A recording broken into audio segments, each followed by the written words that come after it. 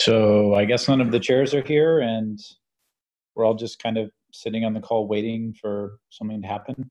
Does that sound right to everyone else? Sounds about right. Mm-hmm. But I'm sure all of us can probably figure out how to run the call. Sounds like we have a volunteer. Should we wait a couple of minutes more? Maybe until 1:05? Well, we may be able to make it quick, so. Okay. We all have things to do too, so. That's true.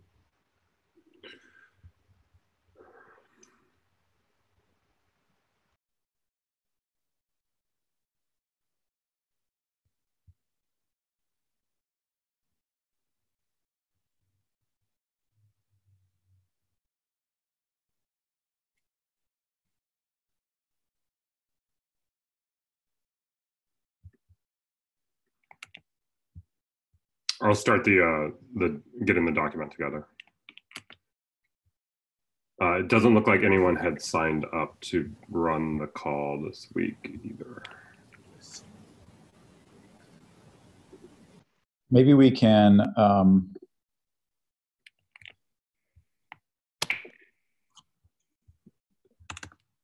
do you want me to? Nah, it's not that useful. I was going to propose starting on the updates, but yeah, that's fine. If we don't have anyone to scribe or anywhere to put the scribe notes, it might also be slightly premature. Yeah.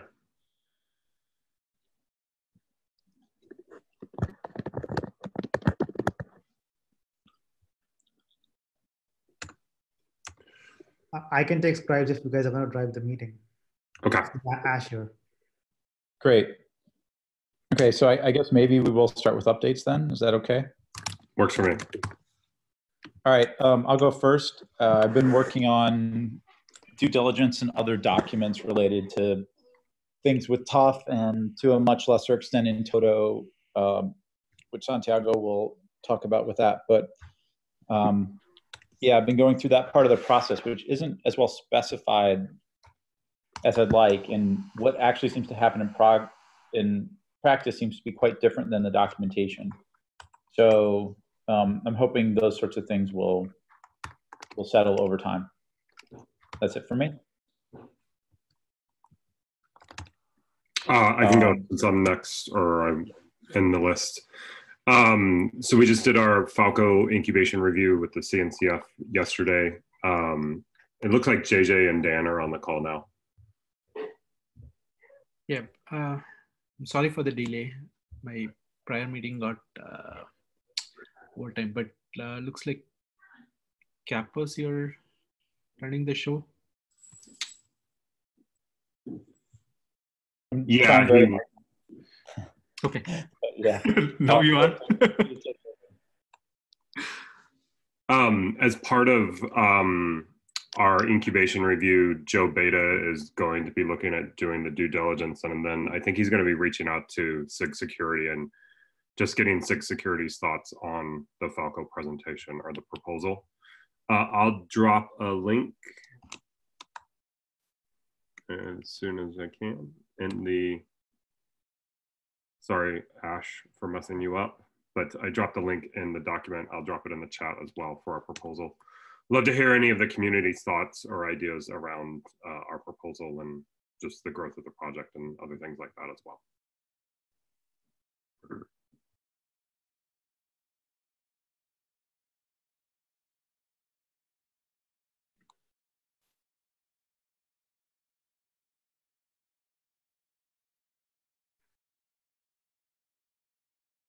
Good, so. So it's Emily. No real updates. We are still waiting on the floor plan for the room layout for SIG Security Day. Yeah, and registration is back open for that. So if you haven't gotten in, I suggest you do it ASAP. How many places have we got now? How much more? I think we have maybe like, depending upon how many cleared off the wait list, I would probably say like 25, but I'll ask and let me get an answer. 2025 seems accurate.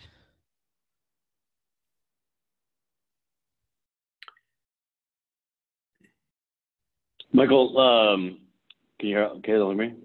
Dan. Yep, Dan. Congratulations on a great presentation yesterday. I thought it went really well. Excited to have Joe engaged there, and also really excited to see. This will kind of be one of the first proof points where the TOC is going through a process, looking to document the process, and potentially engage and choose where to engage the SIGs. So that's great. The sort of interesting discussion that we didn't have an opportunity to dive into yesterday at the TOC meeting was, kind of the delta between OPA and runtime policy interface. If I remember is that something that you want to go into deeper? I'd just love to get your thoughts on that, and whether that's worth exploring or if that's just sort of an internal implementation detail that you view as something specific to Falco.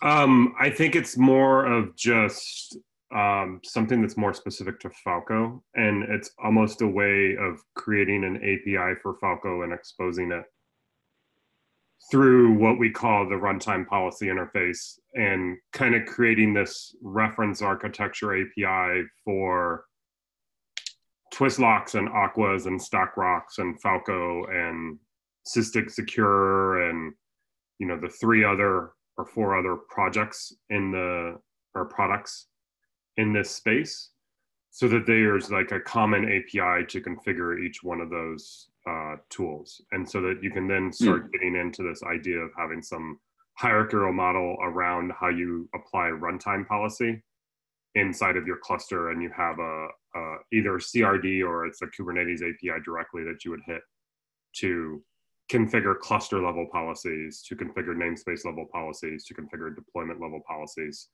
that more focus on configuring these underlying runtime engines than what OPA does around helping you make decisions as developers are interacting with Kubernetes and the cluster and deploying software and other things like that as well. So it's a little bit of a different space, I feel. Got it. Yeah. I'd be happy to, in a future call, talk about RPI and our thoughts and motivations on that. Yeah, I was going to ask you, it will be good if we can open up an issue and pick up a date where we can talk about it. I'm curious myself about it. Yeah. Okay, I dropped a link into the chat, and I'll make sure that we add an item in the agenda. Appreciate it. Yeah, thanks. That's great. All right, back to updates, I guess. Yeah.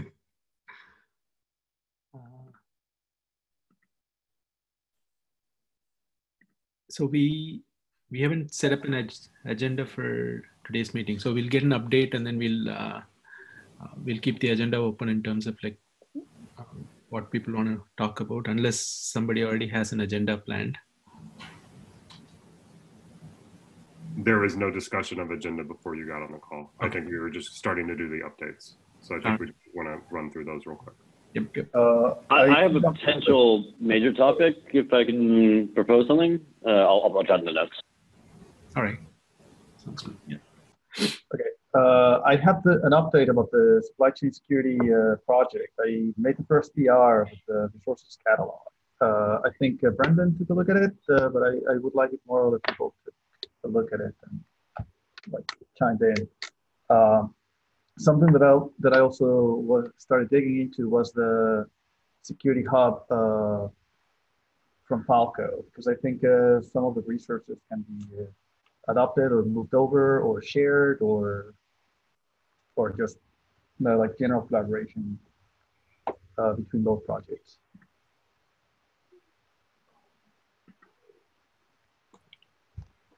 I'll post the link of the PR so everybody. Yeah.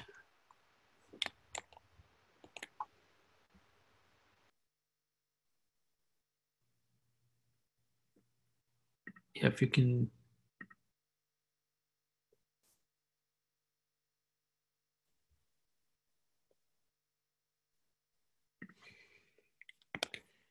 All right, so who's next on the update?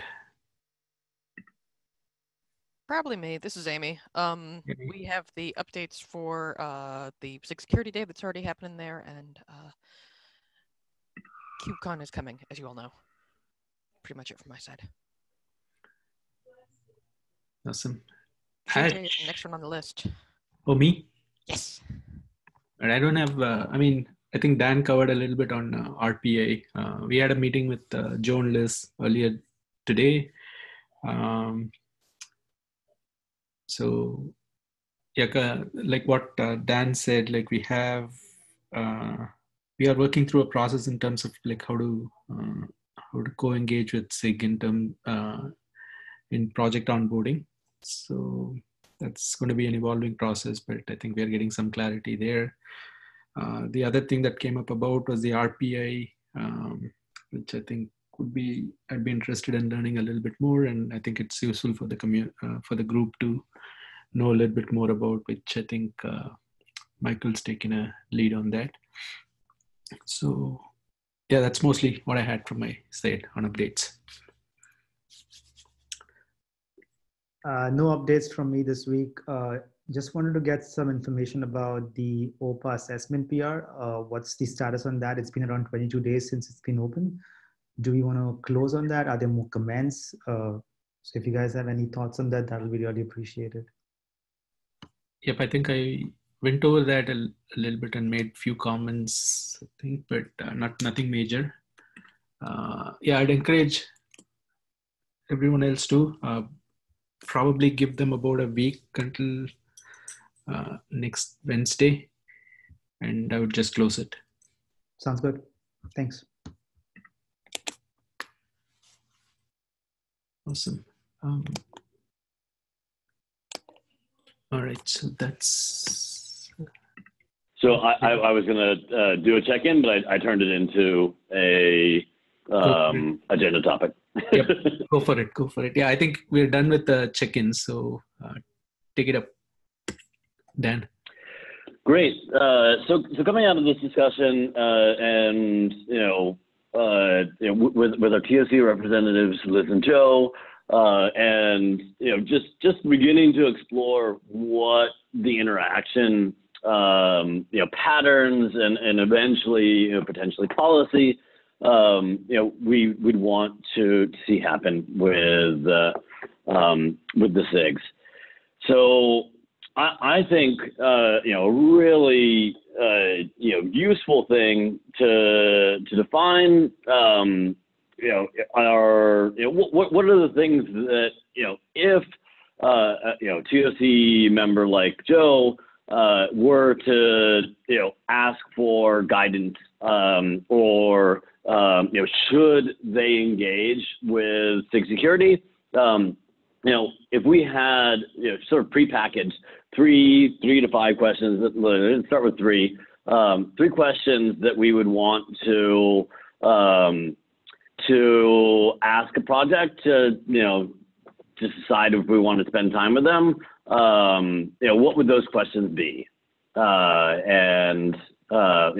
way we would be able to. Joe's plugged in with us, so it's a natural fit. But assuming in the next iteration, it's not Joe, it's not someone that's our TOC representative, and we'd still want that engagement and having to set an expectation that we're going to partner with our TOC members to deliver subject matter expertise and potentially engage folks in our processes like the assessment. Just wanted to open the floor on that. First, I guess we could start with is defining a few questions viable? Does anyone have any questions about the process or the interaction, and or a proposal of what those questions may be? Yeah, so I just threw in the channel, or I'm sorry, in the Zoom chat, a link to the CNCF's talks due diligence template.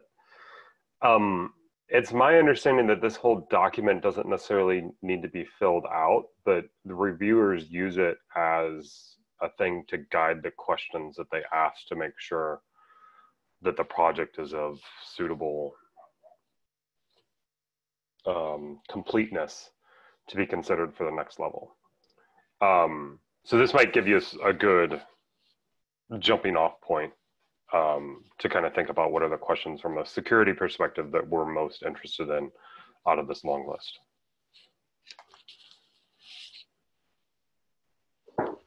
Speaking of the due diligence template, and is it documented how it is used within the process of reviewing a talk? No, it's not. So this is essentially what Joe would then go and take and use to do research and to ask questions about Falco himself. And then he goes back to the TOC and says, yes, I believe that what Falco has proposed meets our criteria. And then I went through and done the due diligence and I'm comfortable with the project. But I don't believe it's like, my understanding, and Amy, correct me if I'm wrong, the projects don't have to fill out this and answer all of these questions in order to be considered to move to the next level. This is just kind of guidance that's given to the reviewer. So for incubation, I believe that's correct. For graduation, it's much more focused around being able to be complete. Okay. Okay, I believe it would be good to have that blurb of text saying that's what needs to happen somewhere. I may have missed it, but I recently read through most of those documents. I couldn't find exactly what purpose does this due diligence document serve. And as someone who just went through being asked to go to, or asking to go to incubation, I agree with that sentiment. It's hard to understand.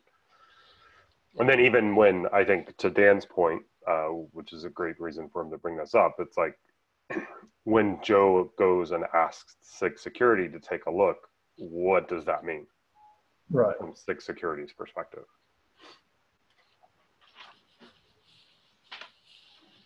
Which I honestly don't feel like I have a good answer for that.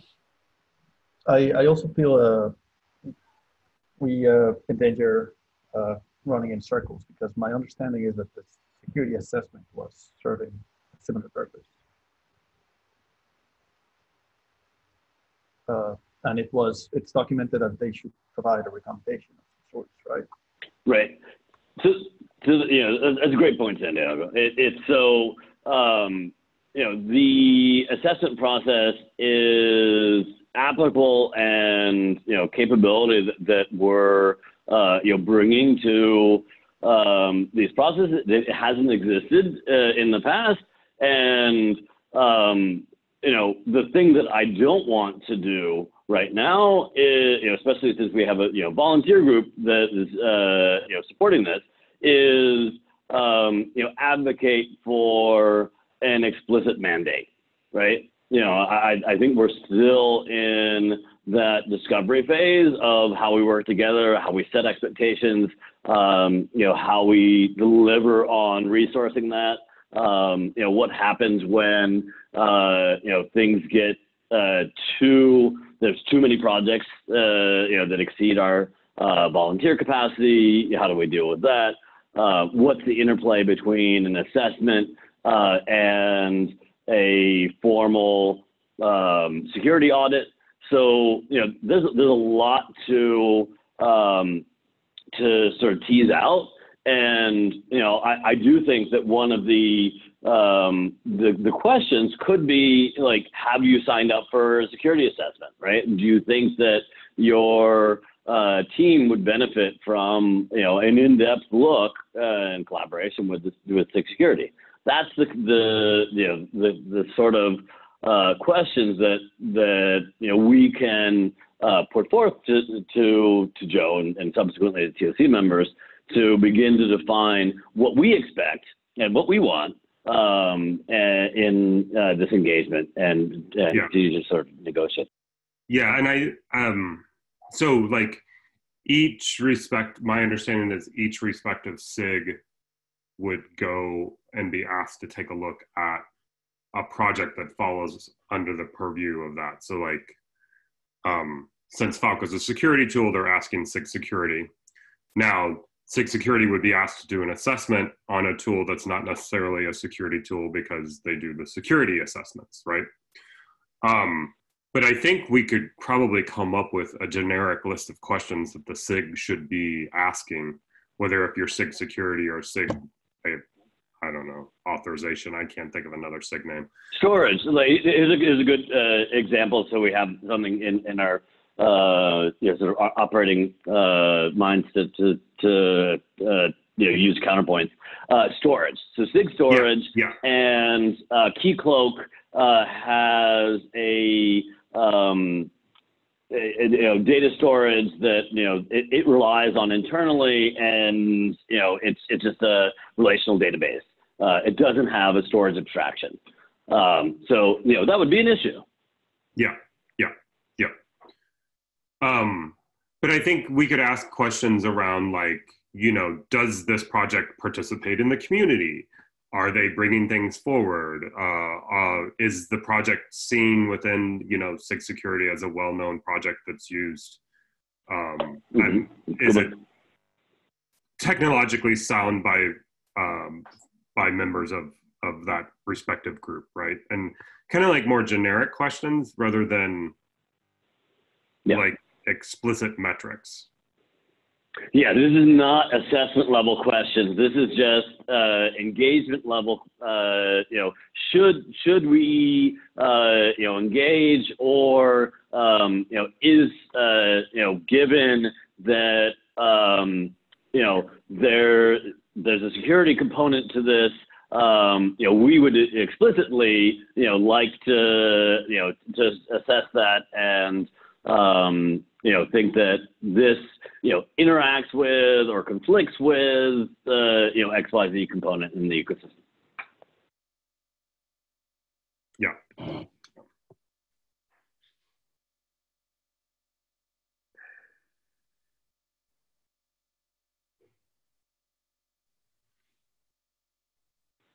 Santiago, does that make sense? I mean, part of what we're also sort of the meta challenge that we're grappling with is the TOC is taking their process and trying to make it a bit formal along the way, right? So there's formalization that's happening at that level, and we have been formalizing and making our own processes more robust, and now it's time to sort of negotiate some of that fit up. It does make sense to me. I just think we can make the most out of the resources that we already built in SIG Security, so as to provide information that they can use to make their decisions. And I think we worked very hard in figuring out what the self-assessment should look like. So I think we can somewhat reuse some of that work.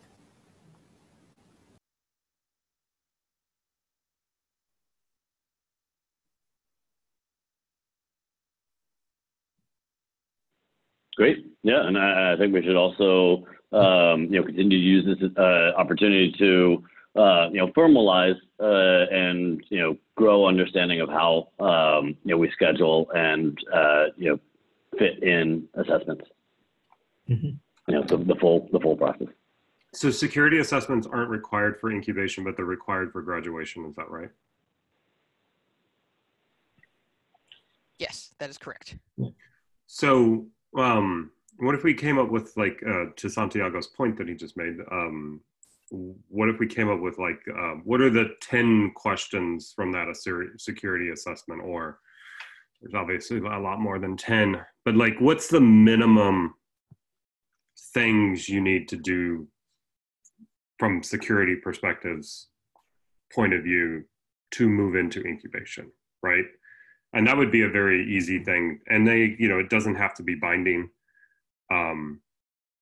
But like, these are the minimum recommended best practices, and those kind of become the questions that we ask. But I thought Dan's suggestion was more along the lines of basically, baiting or inducing the projects to actually engage with us. So it should be like 3 questions that are interesting for them, that they say, Gotcha. oh, maybe I should talk to these guys. And then we can go into the detail and give them the whole suite of questions. But what are kind of the 3 questions that a project should ask themselves, whether that makes them realize that maybe they should talk to us?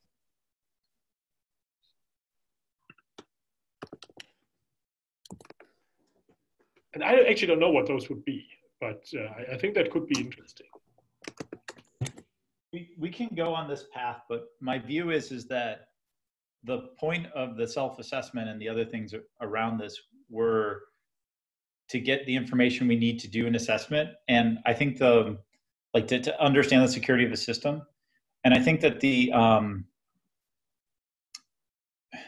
just ultimately going and trying to distill it down in a different way, especially if it's something we're trying to get some uniformity in across projects, may not make a lot of sense. That was one of the kind of issues we realized when we started to put the assessment together is that, you're just going to have very different security perspective depending on what the project is, because cloud native is so broad.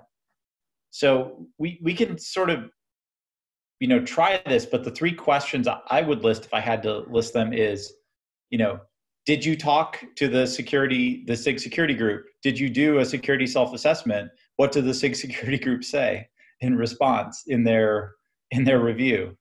But maybe that's just me.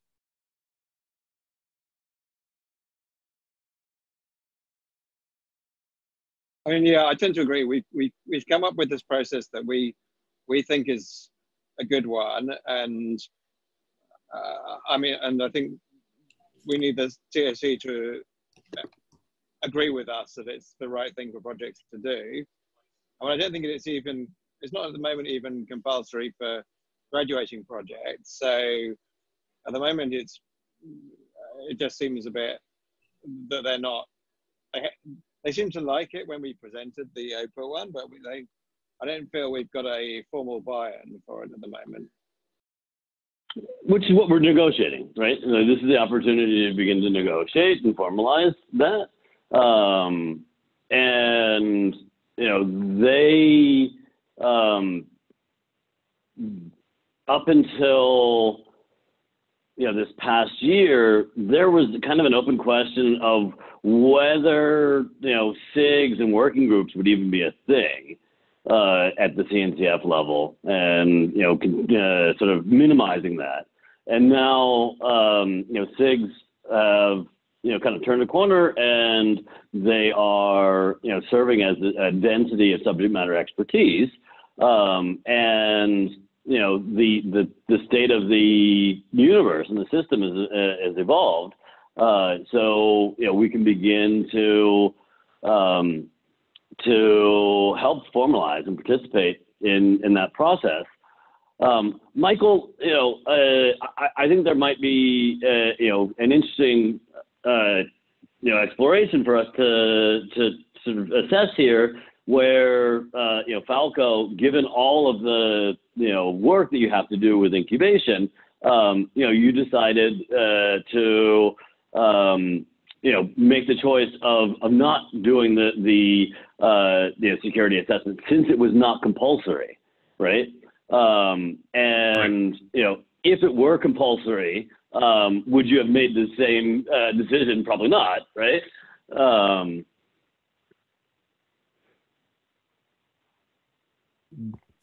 Yeah. I mean, we would have to do it if it was compulsory, right? Sure. What were the factors that led you to make that decision? So I'm not operating on assumptions. We just didn't have the bandwidth given the timeline Sure. of when our meeting was, and of course we're wanting to try and get the incubation vote done before KubeCon. So it's a timing thing. Yeah, totally reasonable, right? And sorry, I think it says something. Okay. I don't mean this as like a, I'm not trying to fire a shot at Falco here.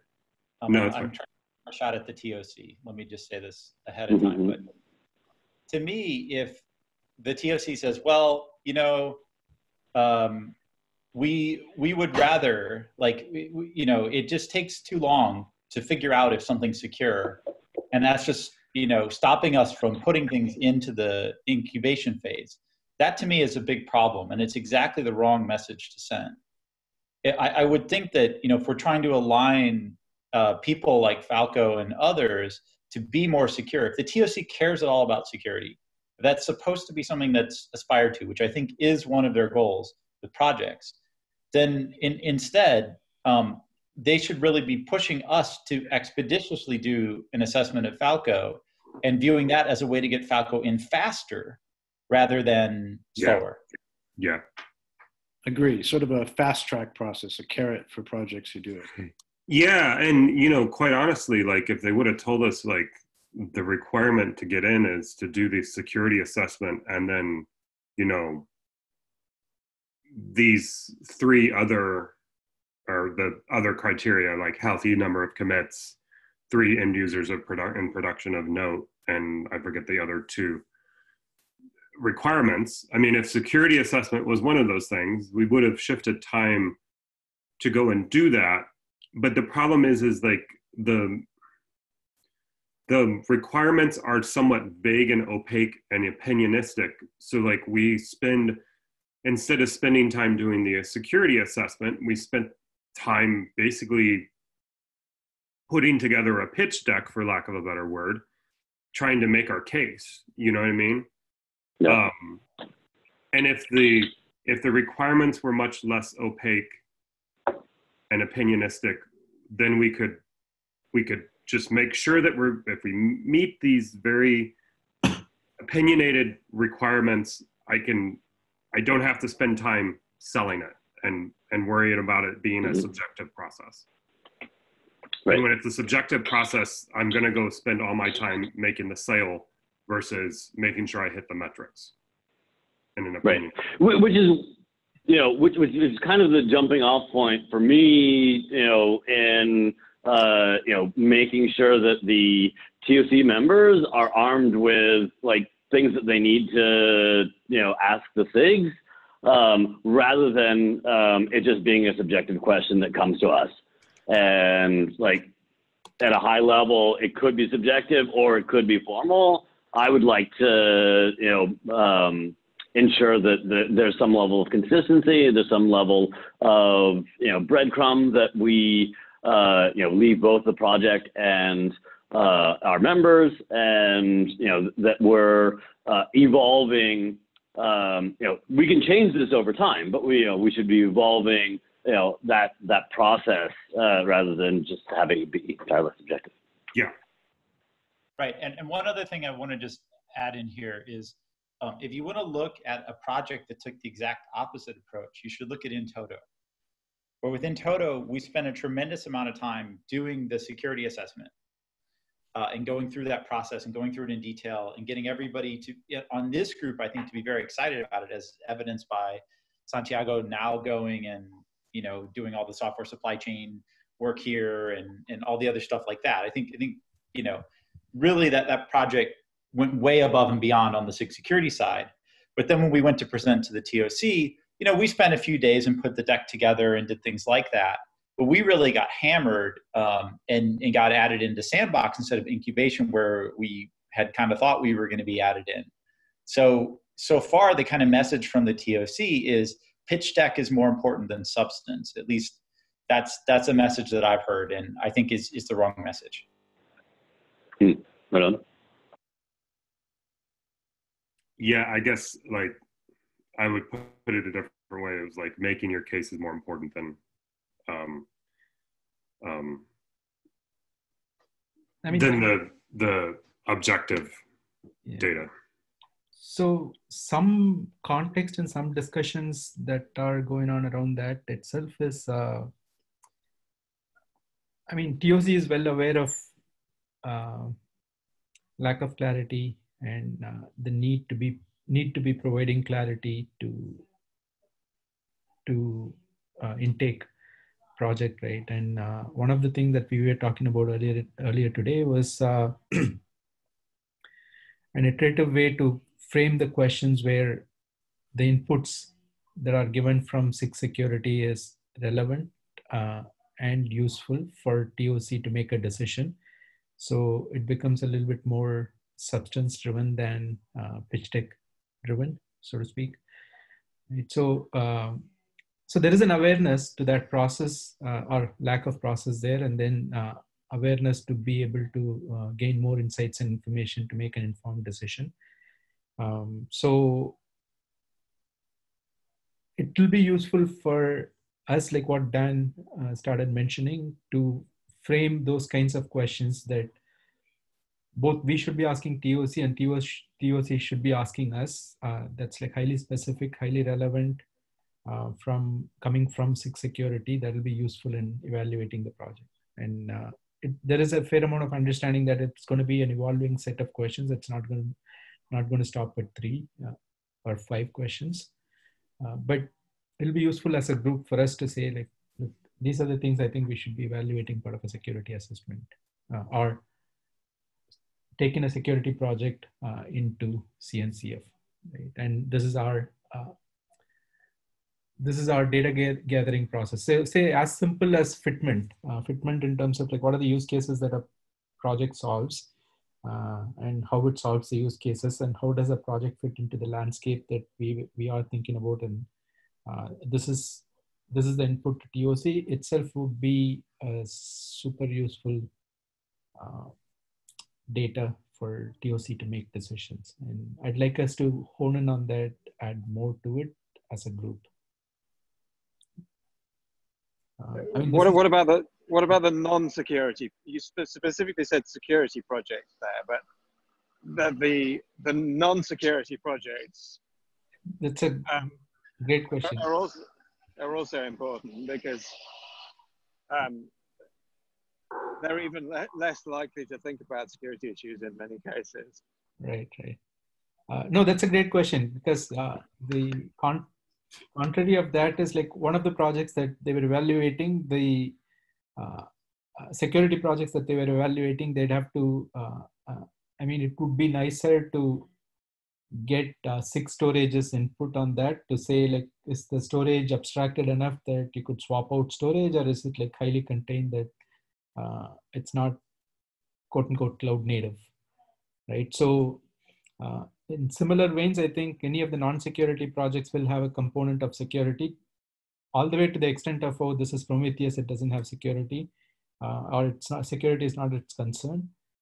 And that being established itself will be useful stuff. But I don't know how to, I mean, at this point, I'm considering the amount of work that we have. I'll leave it up to TOC to call it out in terms of like, this project looks and feels something that I want an input from SIG Security, and then we'll take it up to say, like, okay, let's take a look at it, right? And if the project is proactive and it wants to pass it by SIG Security to get inputs, which I would hope eventually we'd get to that state, then that'll be a super welcome change as well.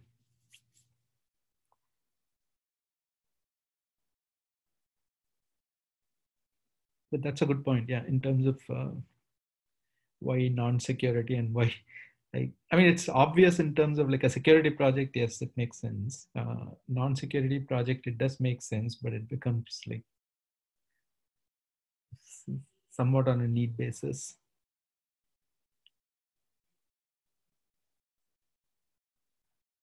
Does it make sense? Justin C? Oh. Which Justin C? Since you're ambiguous, I'll jump in here. I want to say that I think all projects, philosophically, I think all projects should have some security review. I think the days when we say that a project doesn't have to worry about, or a project doesn't have to worry about security, I think that's like a laughable statement.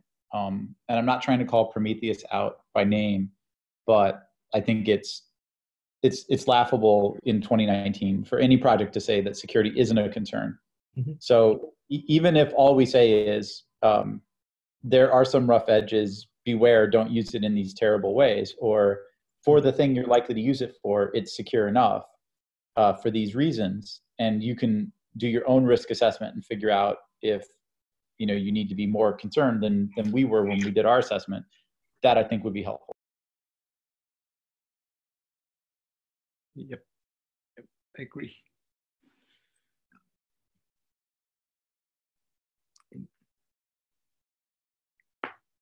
The other. How can we get those concerns to the TOC? Right, it seems like they think of us in a similar way as storage, and we think we are more like a horizontal, I guess, in that it affects all projects and not just security projects, right?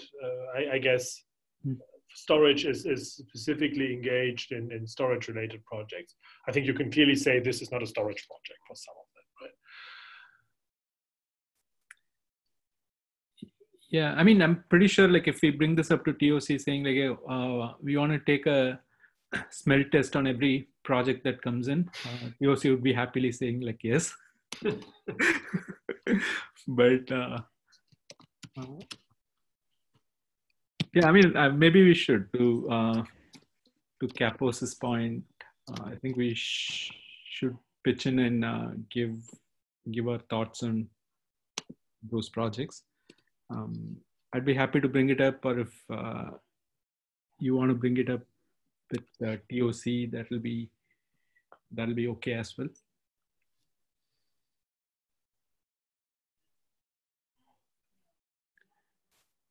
I'm in the middle of a bunch of other discussions with them about the tough things and stuff like that, so that may kind of muddy the water a bit. Okay.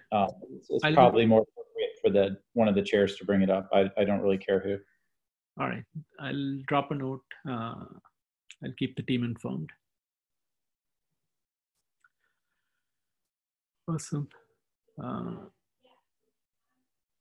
So do we have any other topic that we want to cover? Otherwise, like we can give 15 minutes back to everyone's life.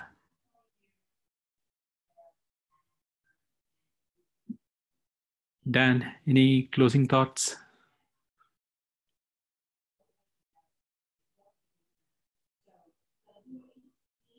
No.